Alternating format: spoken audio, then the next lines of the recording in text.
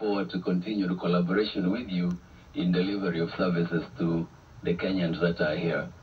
We happen to be in a country with which Kenya has very warm, cordial, multifaceted relations.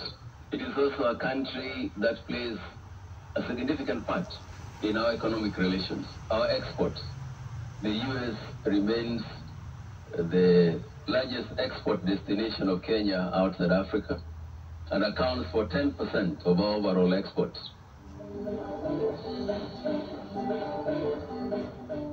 The chief guest urged the diaspora to reflect on their vision in the next 60 years. A few countries have had their destiny changed by their diasporas. I have in mind countries like Israel, or I have in mind countries like Ireland. More recently, we've had conversations around countries like India or the Philippines. So, my people, the Kenyan diaspora in the U.S., what will your story be for the next 60 years?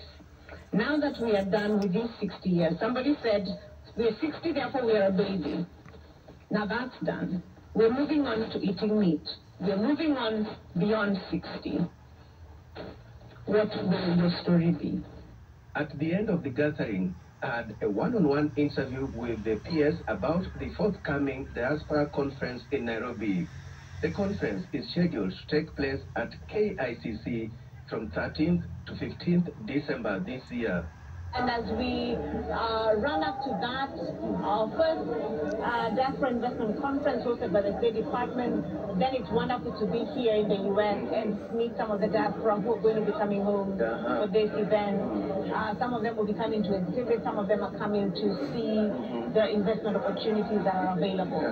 Yeah. Quite significant, given that remittance inflows have been increasing over the years. Kenyans living abroad are playing a critical role in Kenya's socio-economic development. Yes, and you know, Chamoda, one of the things that we hope to do with this particular conference is actually to turn the tide a little bit on that remittance conversation, so that we are changing the mix of remittance, so that we move from being largely dependent on it from a social point of view, but switch that up so that we have a larger portion of that remittance being an investment.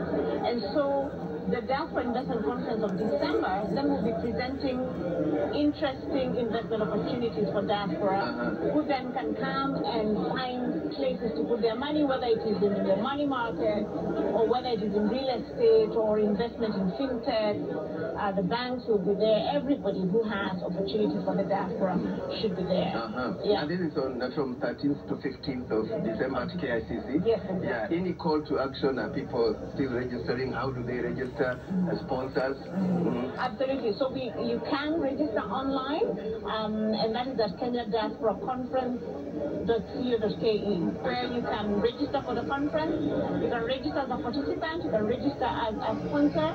You can take up a booth for exhibition so that you can showcase what you have. We're particularly interested in people from the counties coming to show off what investment opportunities are available in the counties, and that information is also available right there on the website.